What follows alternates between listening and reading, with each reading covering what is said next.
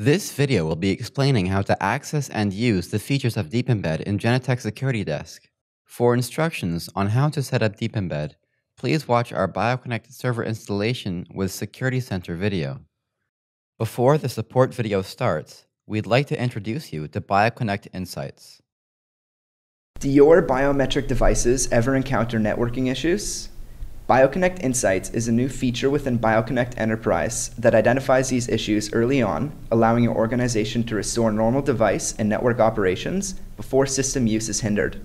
Feel free to ask your technical services advisor about Insights or check out our YouTube page for a demonstration. In Security Desk, go to Cardholder Management. Select a user and click Modify. Click on the BioConnect button. Here, you can view user information, enroll biometrics, select bypass cards, and view enrolled biometrics. You can also see an event log which lists your actions in this window. To enroll biometrics, you will first need to make sure that you have an online enrollment reader in BioConnect.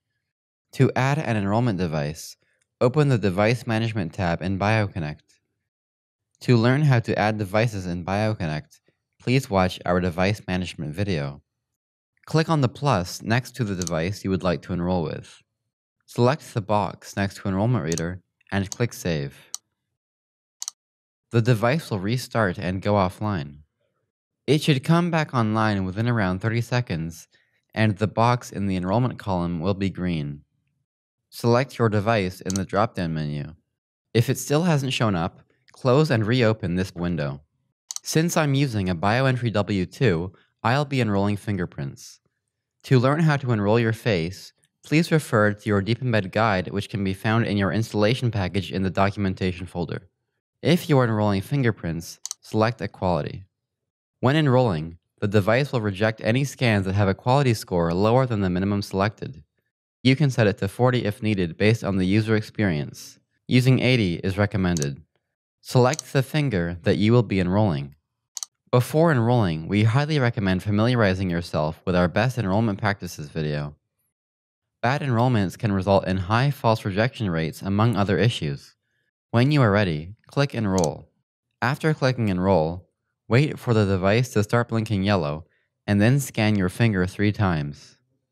If you are scanning with the BioMini, you will be able to see a picture of your fingerprint while it is being enrolled. If you are using a device, as I am, you will not see an image. The BioMini and Generation 1 devices will capture 3 templates. Generation 2 devices will capture 3 sets of 2 templates for a total of 6 templates, so you will scan a total of 6 times. In the Biometric Templates section, you can see Enrolled Biometrics.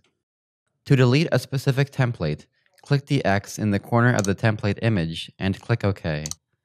To re-enroll a finger, simply make sure that the finger is selected and click Enroll again. To enroll another finger, select a different finger in the drop-down menu and click Enroll again.